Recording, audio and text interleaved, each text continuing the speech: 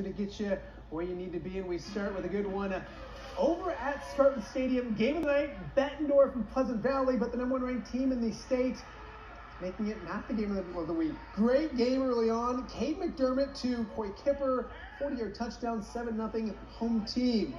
Later, it's a little defense from the home team. Check out Ryan Doyle coming up with the big interception. That sets up the Pleasant Valley offense in great position, and they cash in a little later. McDermott keeps it, scores from 2 yards out. 14-0 still in the first quarter. Still in the first quarter, it's Makai Wilson with his dad watching, as you saw earlier in the newscast.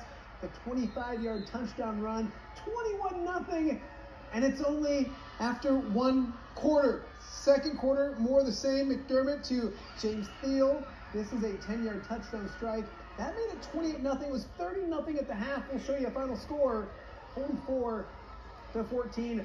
Pleasant Valley Cruisers will be joined live by Rusty Van Wetsinga coming up a little bit later on the score. Let's hop the river.